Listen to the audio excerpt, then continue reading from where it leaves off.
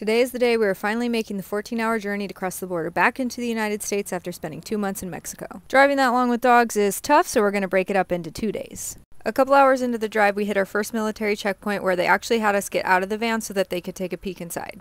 We have heard that they're a little more thorough in their searches when you're going north, but they're usually super friendly, and one of the guys was interested in our espresso machine, so Nate made him a quick espresso and we were on our way. And after a long day of driving, we got to our spot for the night and went right to sleep. The next morning, we gave away any food we wouldn't be able to take across the border, and we were back on the road. There is a stretch of the highway from San Felipe to Ensenada that has giant potholes, but we made it through and were considering crossing the border, but it was a Sunday and the wait time was really long. We didn't feel like driving anymore, so we got a spot at an RV park for the night. In the morning, we prepared our documents to cross the border. All we really needed was the dog's vet records and our passports.